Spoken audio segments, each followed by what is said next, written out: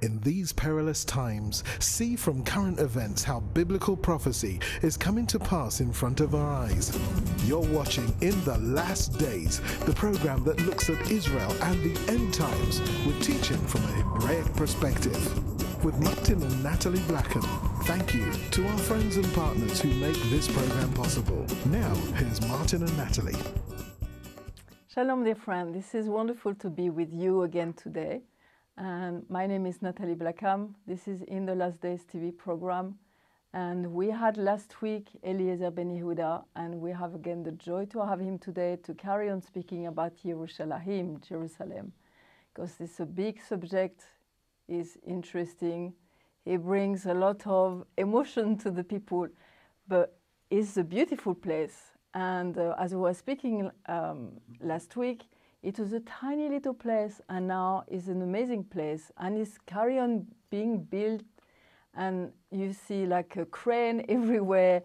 The roads have to be widened because there is too much traffic and all this kind of things.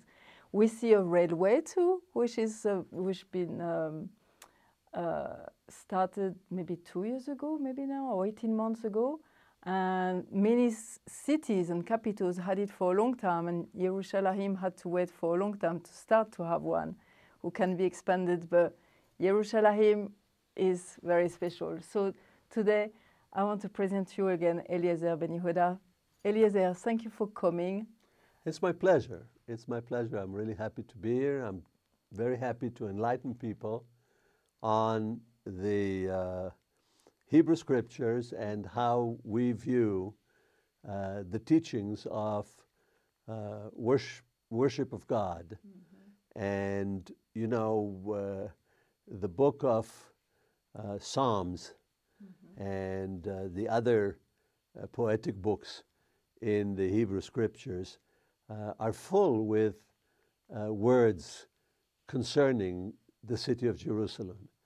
And you know, one of the amazing things about modern times is that in Israel, modern and ancient come together all the time.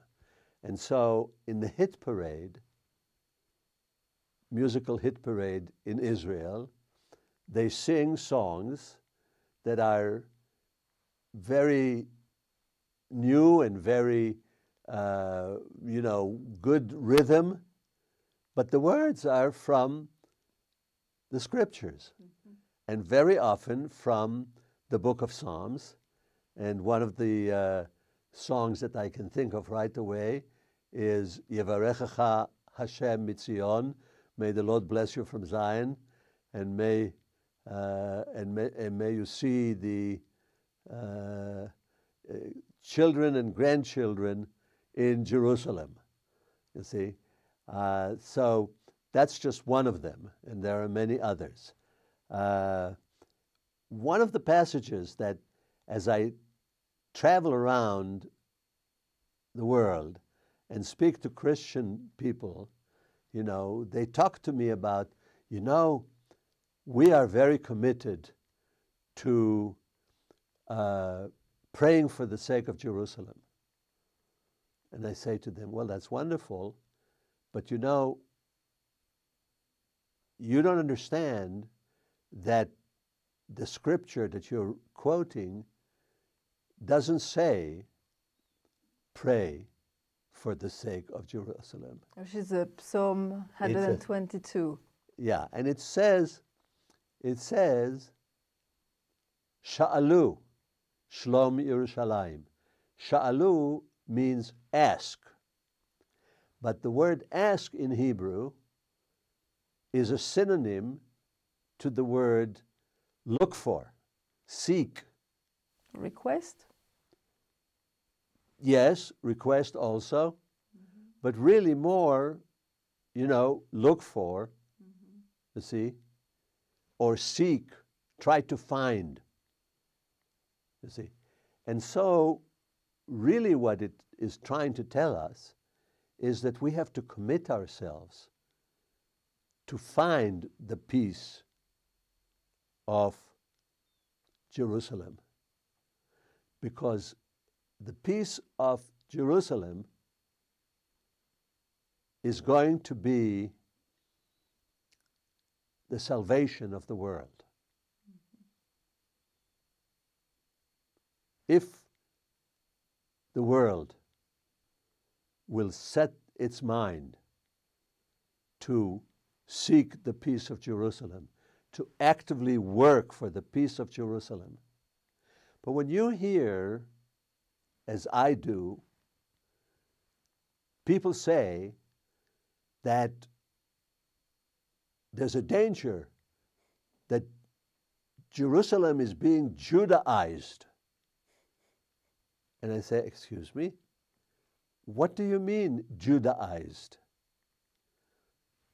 Jerusalem is Yerushalayim. It's Jewish. It's Hebrew. It is the capital, the eternal capital of Israel, of the Jewish people. Yes. And no other people has ever had that. You know, my grandfather really received the message from God. By the way, you have to say a bit, just a little parenthesis about your grandfather, because it's important. And the book that you see, Fulfillment of Prophecy, is the story of Eliezer ben Yehuda, grandfather. He has the same name. So tell us a bit, just as a parent. Well, my grandfather, Eliezer ben Yehuda, lived in Lithuania at the turn of the before the turn, in the middle of the 19th century. And he decided to go to France and study to become a doctor. And God didn't like what he decided, because God had planted in his heart a love of not only Judaism, but especially the Hebrew language. And he put in his heart to bring the language back from the edge of extermination, from the edge of forgetfulness. And Eliezer wanted to be a doctor. A doctor? God said no. No, he went to France because that was one of the finest schools. Yes. You see, he didn't want to live in France. He was coming back to Russia to marry his sweetheart. But, you know, the issue was not whether it's France or Russia. The issue was it was not Jerusalem. And God said, I have to have this boy in Jerusalem. How am I going to do it? And he says, I'm going to make him sick. And the only place that his life will not be in danger will be in Jerusalem. And he went to Morocco, which was very important for him, Yes. to be able to hear the Sephardic, to speak another kind of Hebrew. Right. And he chose that Hebrew to choose. Because it was much more natural than the Hebrew that he learned when he was a child. But at any rate, Eliezer ben Yehuda came to Jerusalem. And he came to Jerusalem. Many people ask me, when did he come to Palestine? I say, excuse me, what makes you think he came to Palestine? He came to the Jerusalem. He came to Jerusalem. I remember in the book when he arrived, for him, it was like, now that's it, I arrive in the city. Yes. Yes, and when he did, he absolutely destroyed his former life. He destroyed his passport. He took off his European clothes and put on local clothes. He immediately went and asked to get Turkish citizenship, which was a bad idea, by the way, because Turkey was not known for having civil rights, you see. So it was not civil and they didn't have rights. And yet Eliezer ben Yehuda said, I have to be Yerushalmi, I have to be a Jerusalemite. And he did, he became a Jerusalemite. And he made Jerusalem his home. And when he died in December of 1922,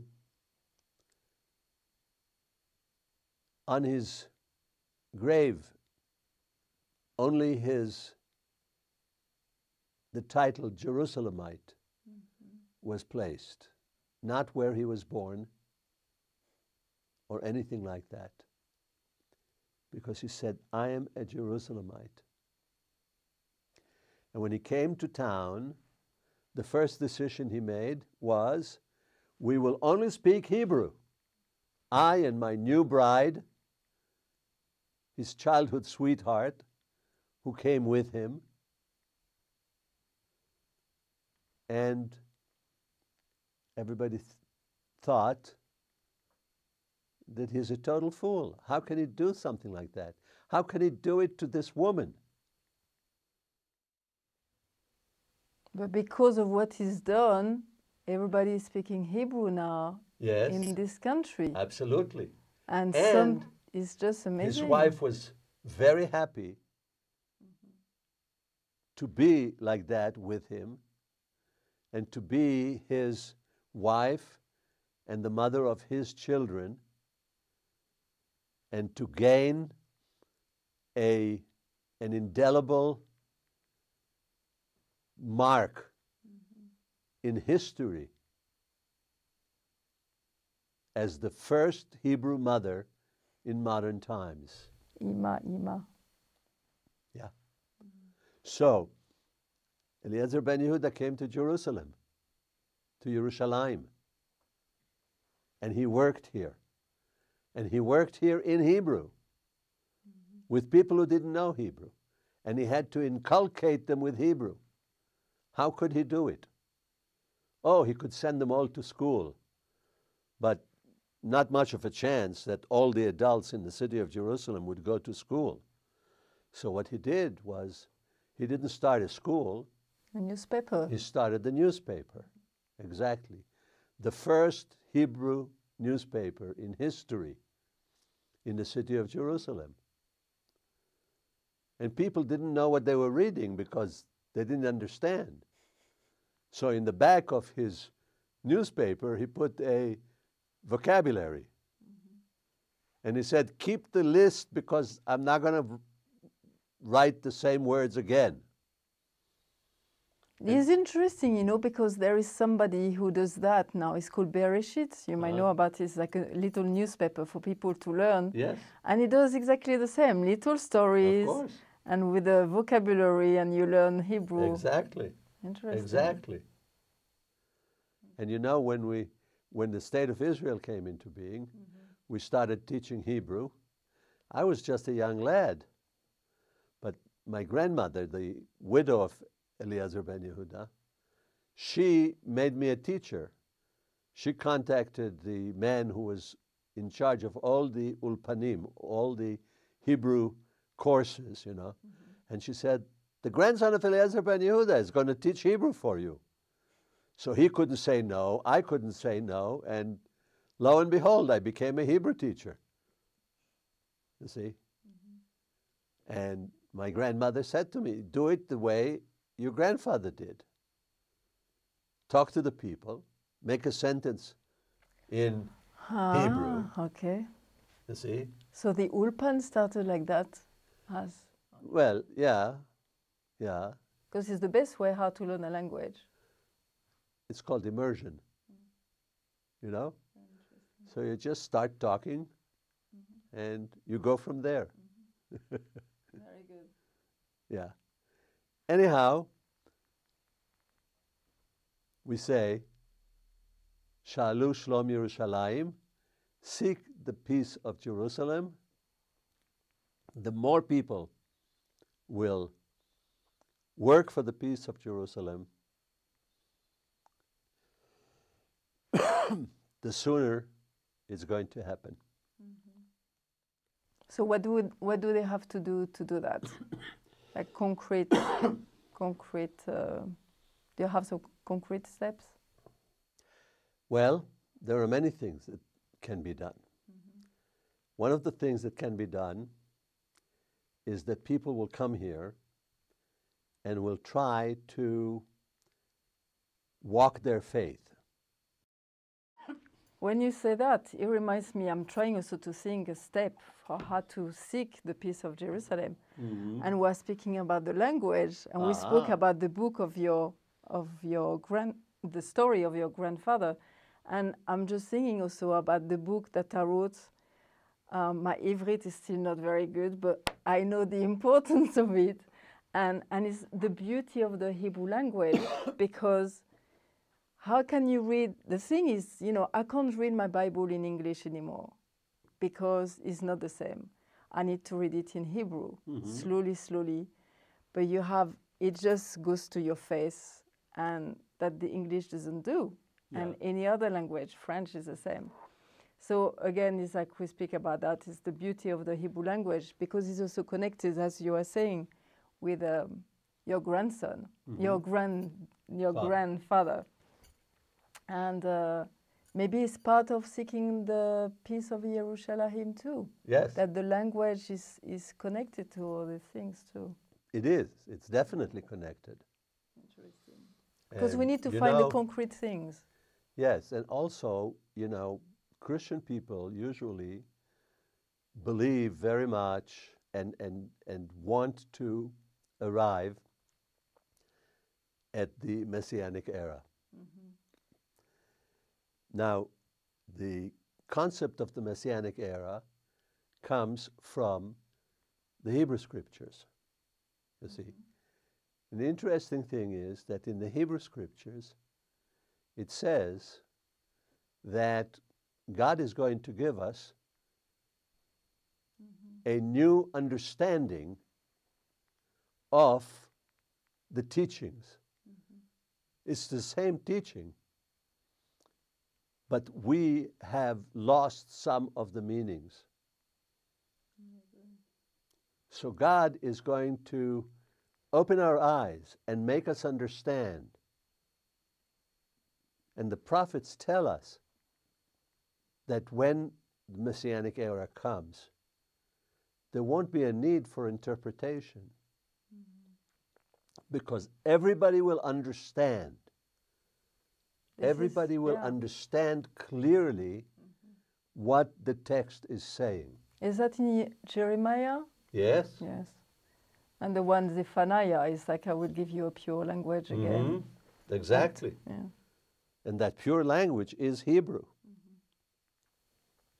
Yes, I agree. I understand that when I read Zephaniah 3:9 one day, and it's not written Hebrew, but I could feel it. This is Hebrew, and I'm like, oh, maybe I'm getting funny. And I phone a friend who is Jewish, and say, I'm reading that, and I have a son that is Hebrew. And she say, yes, of course. I say, yes, of course, for you, because you are Jewish and you know all these things. But for me, reading it like that, I don't have any background of Jewish teaching, and I'm not sure. And she said, yes, it is. And I say, okay. And it's also because of that the book was written, which is amazing. And people, I can see, the book is written now maybe about 2 years, almost 3 years, I think. And I can see, like, people really want to know more. Absolutely. And there is a hunger that is coming, who wasn't there before. Yeah. One of the things that I did was to be the editor of the Rosetta Stone Hebrew program that you have, that you have hiding there. Oh yes, you're right. You see? Yeah. You know, so I put it on computer. I said it's very important to learn Hebrew and to learn it correctly. So this is part of the Messianic things, the step towards. Absolutely. Because sometimes I think too often people look at the things in not so concrete way. And yes, God gives us some thoughts and some ideas, but we have to put them in practical ways. We need to do step by step. Yes. So this is one of them. Do you have some more? Of like Shalu, you know, to seek. Well, you know, there are many passages that aver to the Jubilee, that aver to the time of return, you know? Okay, like helping the people making Aliyah, this is part of seeking the peace of Yerushalayim. Absolutely. Because the mother needs to have her children coming back. Okay. But it's like sometimes we need to know in our head and to see the practicality. Yes. So when you help for Aliyah, when you help the people coming back here, this is part of seeking the peace of Yerushalayim. So you need to know, we need to have this deep understanding, because sometimes when you know these things, you get much stronger. And again, like Eliezer, your grandfather, he had to make some very specific step to see the revival of Yes. of the Hebrew language. And, Yes.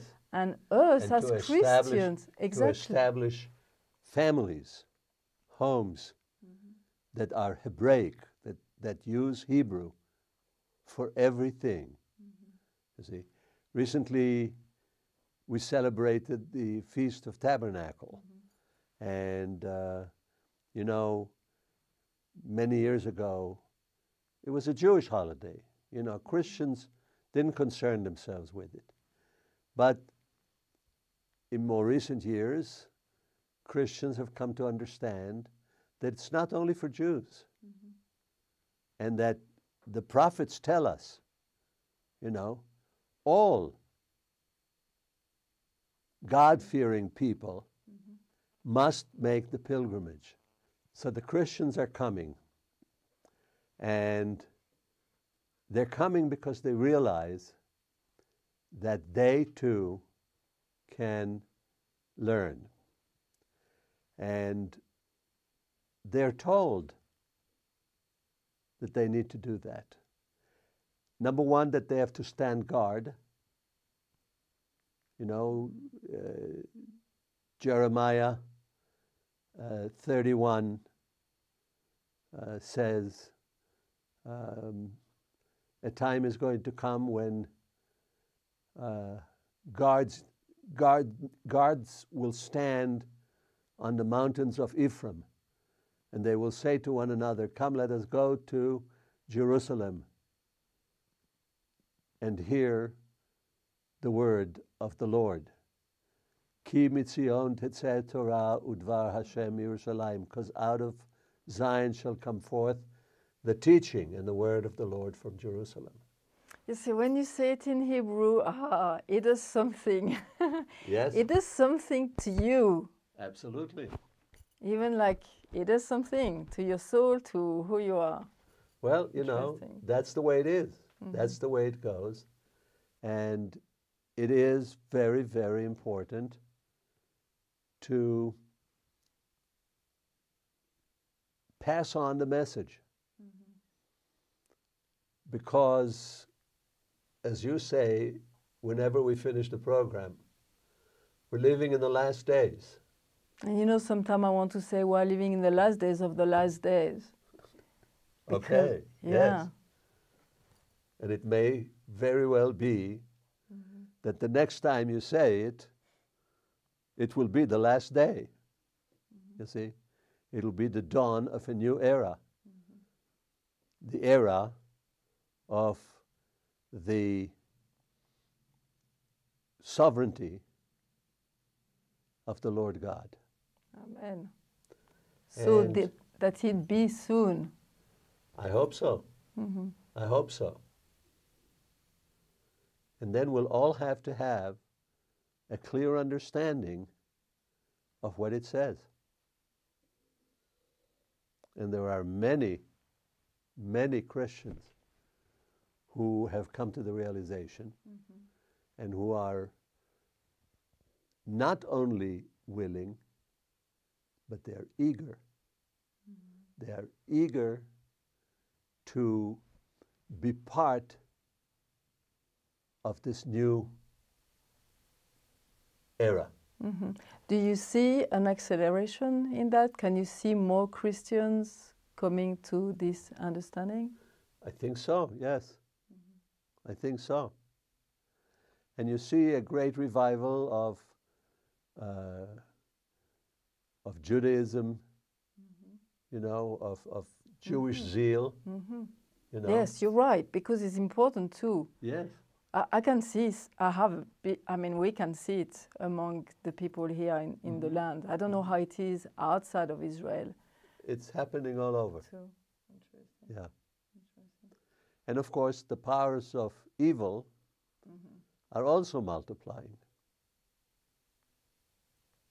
Which is like and this is coming to that conflict. Which is in Daniel, where they say the righteous will be more righteous, and the holy more holy, and the wicked more wicked. Yeah, we see that. Yeah, very good. You see, again, one 28 minutes just went just like that. We have to finish the program. The time is up. But to you over there, we send you some blessing from Zion. And we pray that this enlightened you and stir your heart.